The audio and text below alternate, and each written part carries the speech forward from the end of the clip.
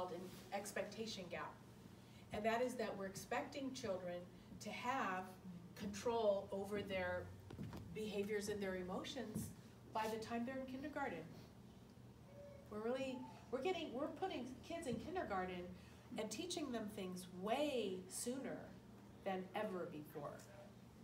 And so if a kindergarten child doesn't have control over emotions and behaviors and we're requiring them to do so, we're working underneath the expectation gap.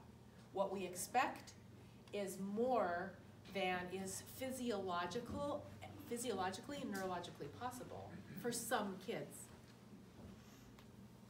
And this causes a lot of stress for parents, because I don't know if any of you are parents who get phone calls from school, but school's going, well, I'm sorry, Johnny's in the principal's office again, and that's stressful for the whole family. And then Johnny gets home, and mom and dad are like, what did you do, Johnny? Why didn't you keep your hands to yourself today? And Johnny's like, I did, I tried. And it's just on and on of this, of expecting more than a child is capable of. That's causing some of these problems.